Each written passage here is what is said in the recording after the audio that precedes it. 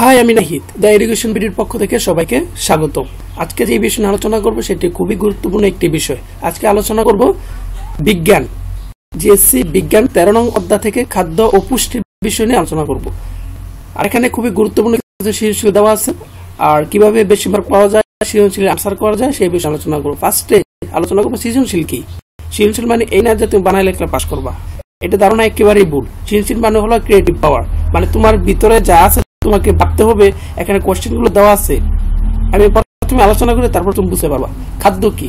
এখানে দেখো কনং থেকে সবচেয়ে সংক্ষিপ্ত একটি প্রশ্ন, কনংটা যে কোনো জায়গা থেকে আসতে পারে, শর্ট কোশ্চেন। কনং প্রশ্নটা খুবই গুরুত্বপূর্ণ প্যারা থেকে আসতে পারে। আর কথা হলো গণং প্রশ্নটা কি। ডাক্তার তাল্লাকে লেখা আছে, দেখো ডাক্তার তাল্লাকে উল্লেখিত খাবারগুলো খেতে বললেন কেন।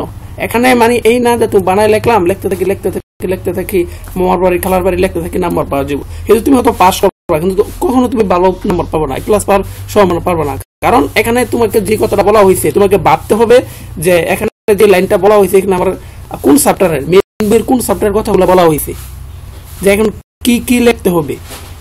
মানে এই লাইনটা পড়লে তুমি বুঝতে পারবা, তুমি জানতে পারবা, তুমি ভাবতে পারবা যে এটা কোন লাইনের অংশ, মানে কোন চ্যাপ্টারের অংশ। তুমি যদি ভাবতে পারো যে এটা ওই চ্যাপ্টারের অংশ, তাহলে যদি তুমি লেখো তাহলে তুমি ভালো মার্ক পাই।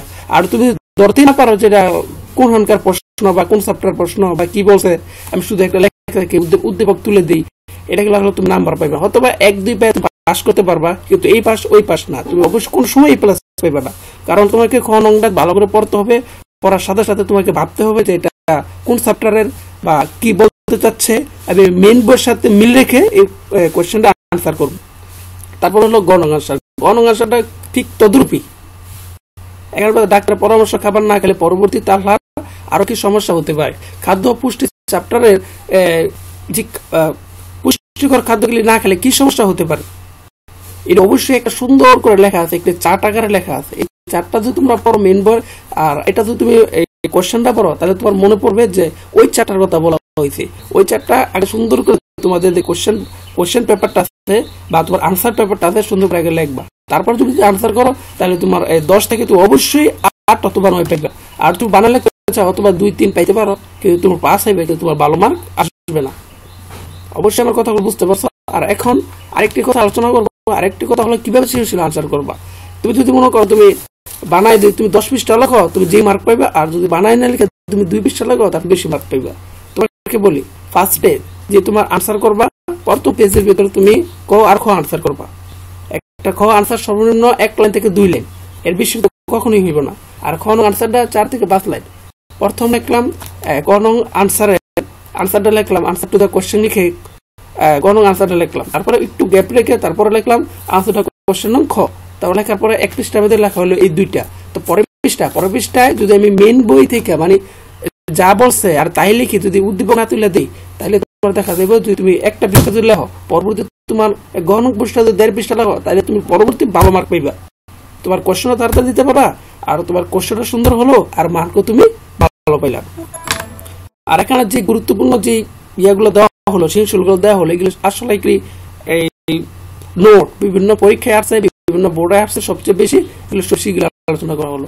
এখানে দেখো, এখানে খাদ্য বিষয় মানে প্রতি অধ্যায়ে তোমার আলোচনা করবো। আজকে 13 নং অধ্যায় আলোচনা করলাম, পরের দিন 1 নং অধ্যায় নিয়ে আলোচনা করবো, পরের দিন 12 নং অধ্যায় নিয়ে আলোচনা করবো, পরের দিন এই বিভিন্ন যে অধ্যায়গুলো আছে তাদের আলোচনা করবো। আজকে তোমাদের বেসিক জিনিস নিয়ে আলোচনা করলাম, কিভাবে আনসার করতে হয়, কিভাবে এগুলো ভালো মার্ক পাওয়া যায়, এই বিষয়ে সবচেয়ে খেয়াল রাখবা। আর কখনো বানিয়ে দেওয়ার চেষ্টা করবো না, এগুলো লাইন থেকে যেগুলো বলছে সেগুলি আলোচনা করবো।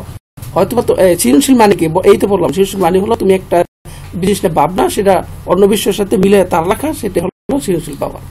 তাছাড়া কি পরবর্তী কি সৃজনশীল আনসার হলো, এগুলো আনসার সহ দেওয়া আছে, আমি ওটা তাড়াতাড়ি নিচ্ছি, তোমরা অবশ্যই আনসারগুলো দেখে নেবে।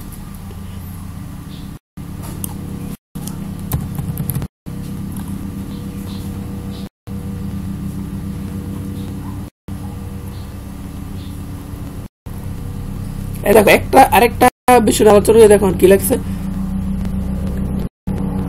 এই যে জহির সাহেবের বয়স 50 বছর এবং ওজন 65 কেজি। ভিটামিন কি? ভিটামিন মানবদেহে খনিজ লবণ প্রয়োজনীয় কেন, এটা তো আনসার করলাম। তারপর কি লাগবে, জহির সাহেব প্রতিদিন 150 গ্রাম শর্করা গ্রহণ করলে তার দেহে কি ধরনের সমস্যার সৃষ্টি হবে ব্যাখ্যা করো। এই যে দেখো, এই পুষ্টিকর যে কোনো চ্যাপ্টারের বিজ্ঞানের যে যে কোনো চ্যাপ্টারে যদি তোমার অঙ্ক থাকে, ব্যাথ থাকে, এটা ভালো করে পড়বা, এই সূত্রগুলো ভালো করে পড়ে আসবা। বললে কি হবে, কারণ অঙ্ক তোমাকে নাম্বার কাটার কোনো নাম্বার কখনো কাটতে পারবে না। তুমি যদি এখন 4 মার্ক, তুমি যদি অঙ্কটা হয় তুমি 4 মার্কই পাইবা, তাহলে কত লাভ হলো দেখো। আমি আস্তে আস্তে নিচ্ছি, তোমরা দেখে নাও।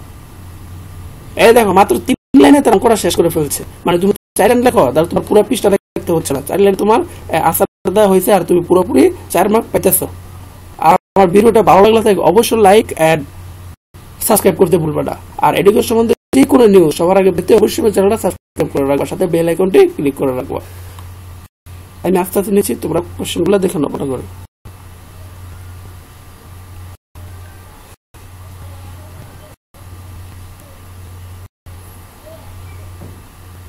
এখানে দেখো, এখন যেভাবে আনসার করা আছে প্রতিটা কিন্তু মাত্র যে বানায় লেখে নাই তারা, তুমি দেখলে বুঝতে পারো। তারা কিন্তু এই প্রশ্নের জন্য আছে এটা বাইবা ও মেন বই থেকে সামঞ্জস্য মিল লেখে কিছু কিছু মিল রাখতে পারবা, কিছু দিয়ে লিখতে পারবা, কিন্তু এই না তুমি বানায় লিখবা।